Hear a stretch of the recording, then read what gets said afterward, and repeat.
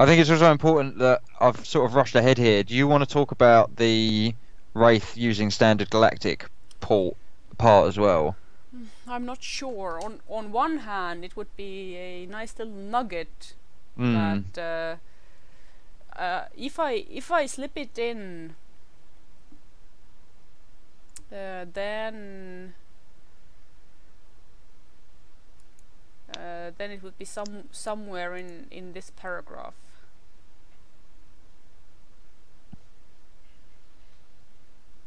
Hmm.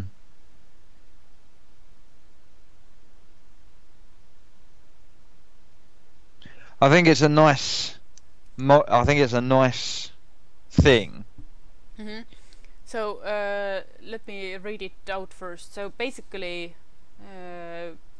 as we're writing all this out, one of our sort of base main principles, or one of our main assumptions, is that not everybody speaks the same language. However, when two people are able of understanding each other without without too much hassle, then we will present it to reader as just normal English without any weirdo words or any of that. And there are in-universe doodads to enable that, or more, or to be precise, there are in-universe devices and apps and databases that translate between a given language and the shared second language. So if you don't know the second language, then you're fucked anyway. Then you still need somebody to translate for you. But as long as you have good enough knowledge of the quote unquote standard galactic, standard galactic, then you get access to many other languages through that.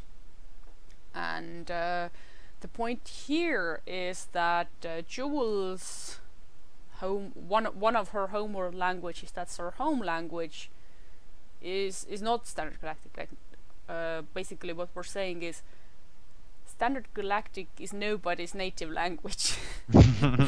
It is the shared trade language, and it is maintained as a second language. It's kind of like international English nowadays.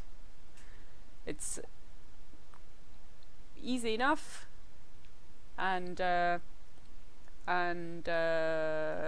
because it is nobody's home language, it doesn't, even if it does evolve naturally, it is sort of maintained in a certain standardized state. If Esperanto had actually been a success, because No, no, thing no, Esperanto is a completely artificial language, and I don't think that, well, I would say that this might be my headcanon, but but the headcanon says that Standard Galactic didn't just come up with it. It was a sort of,